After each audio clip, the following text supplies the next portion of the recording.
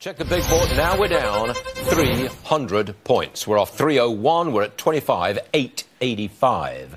The Dow is on pace for its worst week in 2 years. Let's bring in Jim Rickards, Chief Global Strategist at Meraglim. Jim, what's the bottom line? Why this big sell-off? Stuart, I think there's a lot less there than meets the eye on this employment report. It was a good report, no question about that. But this 2.9% year over year, it's a strong number. But remember, Bureau of Labor Statistics reports that nominally, not real. You have to subtract inflation. Inflation is close to 2, so that real year over year gain is about 1%. That's better than 0, no question about it. But normally in a strong economy, you see growth at 3, 4, 5% in wages. That's what the Fed's looking for. So again, good number, better than it has been for a long time, but not strong historically. But why is the market down? I mean, why is the market down? 300 points right now. We're at what, 700, 800 points below the high that we hit last month. Is it higher interest rates? I've got the yield on the 10-year Treasury going up to 2.83, 2.84%. It's mainly higher interest rates, and also I just put a little cold water on the employment report, but the Fed doesn't. The Fed likes this employment report. So they're on track to raise rates 4 times in 2018, and the market's discounting that. Now, we've seen this before. I saw this in 1987 and 1994. In 1987, the bond market tanked. In other words, interest rates went up and prices went down in March. Then in October, the stock market fell 22% in one day. That would be the equivalent of 5,000 Dow points today. In 1994, the bond market sold off in March and April, and we had the Mexican tequila crisis the following December, and Treasury Secretary Rubin had to go to the Treasury slush fund to bail out the world. So, you know, the market has a long historical memory. When you see interest rates going up like this, the stock market gets a little bit nervous, and I think that's what's going on. The Federal Reserve Bank in Atlanta is predicting 5.4% growth in the economy annualized after the first quarter. That's a blockbuster number. I've not heard 5% from anybody. Are they complete outliers here? Well, here's the thing, Stuart. People don't really understand that methodology. I'm a big fan of the methodology. I follow it very closely. But you have to understand what it is. A Wall Street analyst will take the data they have and do a lot of projections for the quarter. That's not what Atlanta does. Atlanta asked a different question. They said, if you had to print GDP today based on the data we have, what would the number be? And they're agnostic on the rest of the data. Go back and look at the time series. For the last 2 quarters, Atlanta Fed started out about over 4% at the beginning of the quarter and was down around, high 2s or 3 by the end of the quarter. It's not a criticism. It's just the methodology. It's very volatile. And that number usually comes down a lot. So I'm not putting too much weight on that. Okay, I want to go through the big tech stocks which are making all the news and all the running today. Amazon to start with, way up, $74 per share higher. That's a 5% gain. They took in $60 billion just in the 3 months before during the holiday period. And founder Jeff Bezos is worth now, what, $123 billion. Is there anything on the horizon that you, Jim, see that's going to stop them? I don't see what's going to slow Amazon. This is great news for Amazon, no question about it. It's not good news for a lot of other parts of the economy. I mean, that story is very well known. But no, people like the convenience. I bought some stuff on Amazon before I went to bed last night. So, but I wasn't going to go out shopping. So nothing's stopping them. I think they're just going to... All right. I don't see anything. Well, possible antitrust lawsuit from the government. Remember, Bezos owns the Washington Post, which is Trump's worst enemy. So I would not discount the political side of that. Okay. Apple, they got $20 billion in profit in the last 3 months of last year. I think that's more than any company in history, $20 billion. And they've got a cash pile of $285 billion. Have you any idea what Apple will do with all that money?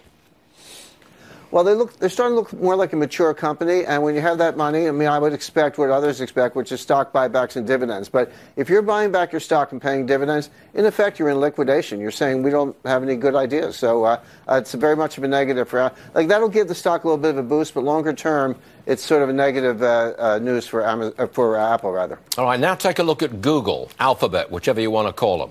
They are way down today. They're off $58 a share as we speak. What's the basic problem with Google? I think they're caught in the political crosshairs. Obviously, it's advertising. They have a lot of businesses, of course, but it's advertising driven. But partly because of the Russian manipulation, but a lot else is coming out of that. They're starting to ban a lot of banner ads, ban different kinds of campaigns. It's not all political. Some of it's more economically driven. But they're having to spend a lot of money and a lot of compliance time, policing their advertising with a lot of pressure from Washington. So I think that's a drag on the stock as well. Jim Rickards, thanks for joining us on a very big day. Appreciate it. Thank you, Jim. Atlanta Fed started out about over 4% at the beginning of the quarter and was down around, high 2s or 3 by the end of the quarter. It's not a criticism, it's just the methodology. It's very volatile, and that number usually comes down a lot. So I'm not putting too much weight on that. Okay, I want to go through the big tech stocks which are making all the news and all the running today. Amazon, to start with, way up, $74 per share higher. That's a 5% gain. They took in $60 billion just in the 3 months before during the holiday period. And founder Jeff Bezos is worth now, what, $123 billion. Is there anything on the horizon that you, Jim, see that's going to stop them? I don't see what's going to slow Amazon. This is great news for Amazon, no question about it. It's not good news for a lot of other parts of the economy. I mean, that story is very well known. But no, people like the convenience. I bought some. Check the big board. Now we're down 300 points. We're off 301. We're at 25,885. The Dow is on pace for its worst week in 2 years. Let's bring in Jim Rickards, Chief Global Strategist at Meraglim. Jim, what's the bottom line? Why this big sell-off? Stuart, I think there's a lot less there than meets the eye on this employment report. It was a good report, no question about that. But this 2.9% year over year, it's a strong number. But remember, Bureau of Labor Statistics reports that nominally, not real. You have to subtract inflation. Inflation is close to 2, so that real year-over-year gain is about 1%. That's better than 0, no question about it. But normally in a strong economy, you see growth at 3, 4, 5% in wages. That's what the Fed's looking for. So again, good number, better than stuff on Amazon before I went to bed last night. So, but I wasn't going to go out shopping. So nothing stopping them. I think they're just going to. Okay. All right. I don't see anything. Well, possible antitrust lawsuit from the government. Remember, Bezos owns the Washington Post, which is Trump's worst enemy. So I would not discount the political side of that. Okay.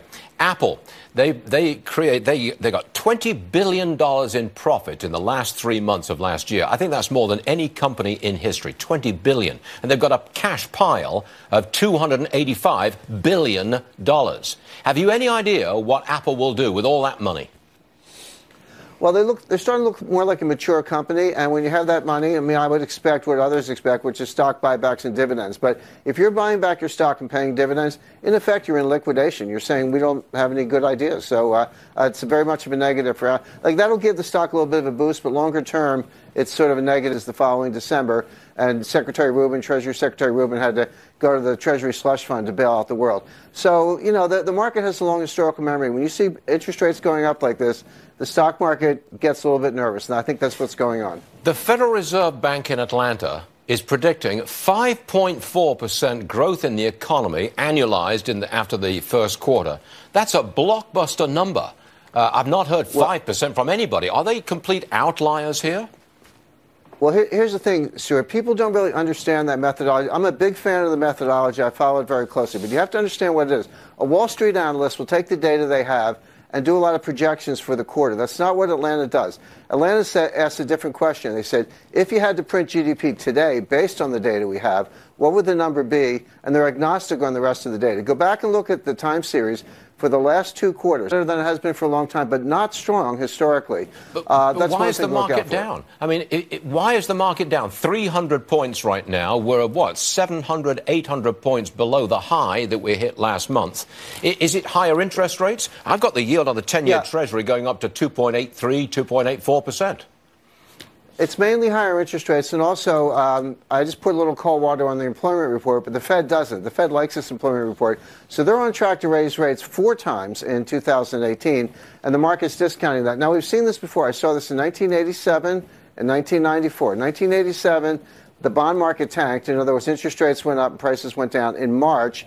Then in October, the stock market fell 22% in 1 day. That would be the equivalent of 5,000 Dow points today. In 1994, the bond market sold off in March and April, and we had the Mexican tequila crisis.